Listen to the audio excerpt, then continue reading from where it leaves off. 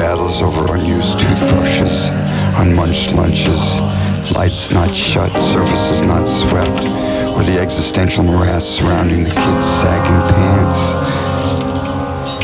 Even your promised touch of springtime can't protect us from the terrible job Leo did on the roof that caused the flood next to the garbage cans, which culminated in the tragic call to the roofer who really and truly fell.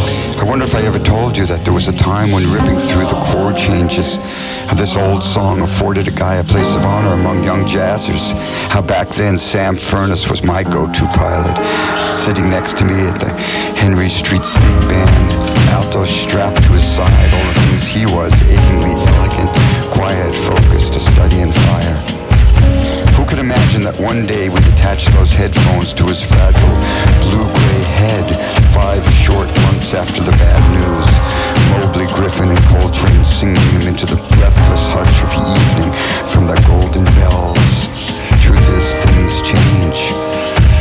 And the song was never a favorite, just another river to flop around in, another impossible lawn made greener by someone else's eighth notes.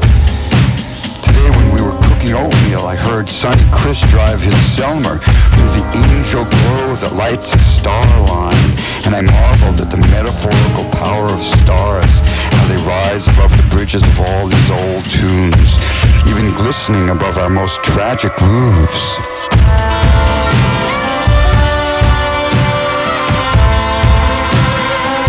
What star Big Sam ended up on, and whether or not he's stuck with the Lamberson mouthpiece or switched back to the Selmer Sea Star, opting for a slightly thinner line.